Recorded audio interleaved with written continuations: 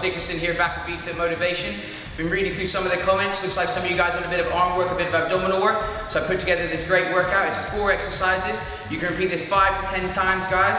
30 seconds at the rest at the end of every 4 exercises. If you need the rest, take it. If you don't need the rest, just push forward, working harder and harder through each round.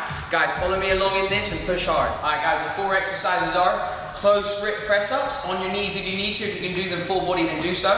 Straighten your tricep pulses into V-sits, working the abdominal area, into crisscross, also working the abdominal area. 10 reps on all 4 of those exercises, guys.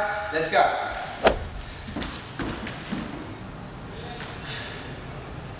2, 3, 4, 5, 6. Nice and slow on the way down, fast on the way up. 7, 8, 9, 10. Straight back round, tricep pulses, guys.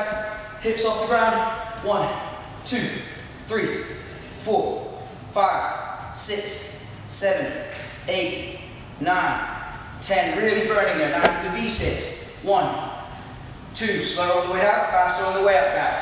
That's 4, 5. Raise your feet off the ground. 6, 7, 8, 9, 10. Straighten the crisscross. Here I don't want to let the shoulder blades touch back down. 2, 3, 4, 5, 6, 7, 8, 9, 10. And then, guys, you go straight back into the close grip press-ups.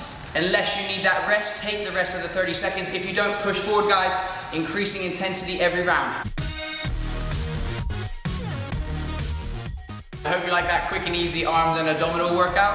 Please give us a thumbs up if you liked the video, comment below with any further workouts you'd like to see, and most of all, subscribe. We're going to keep the cool videos coming.